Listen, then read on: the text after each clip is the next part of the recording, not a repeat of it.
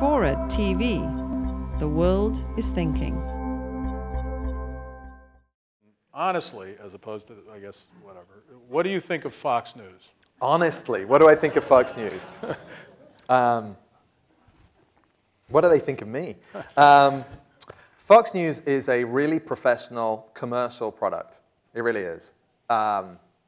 They really have a mission. I mean, you know, you've got the sort of Republicans and Democrats sort of writ large between MSNBC and Fox, because MSNBC doesn't have a clear single mission, which is, you know, Roger Ailes gave this interview recently where he said Barack Obama does not share American values. He called him basically a foreign communist. And that's, you don't have to watch it very long. There are some really professional journalists, some at Fox. So I don't mean to tar everyone. Some of them are my friends, and I respect them greatly. But the programming has a mission. And the Democrats, God bless them, don't, even in prime time. And then MSNBC has this complicated mixture because there is this significant component of NBC News in there, which explicitly does not have a political mission. So MSNBC will never be the Fox of the left. This is not answering your question. But I think Fox has had a significant impact on American politics, on this president, in terms of propagating the disinformation. And Glenn Beck, if you just spend some time, you should. If you haven't, you should spend some time. Because what's the definition of a socialist? Just watch him, listen to him.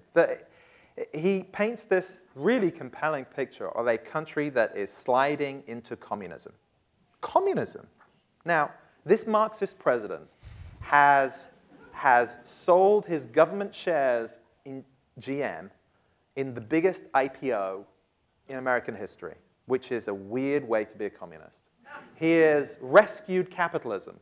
He and President Bush, by the way. I mean, that's the claim for bipartisanship, right? They both saved capitalism together, which is, again, not what Lenin did.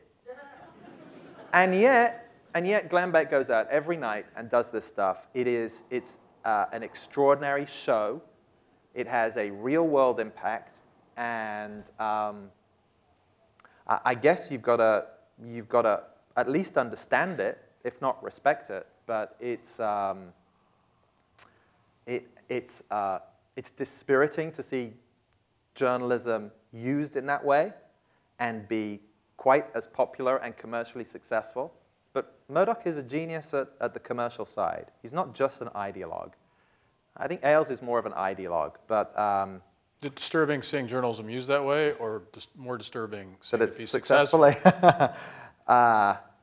Look, it's a model, and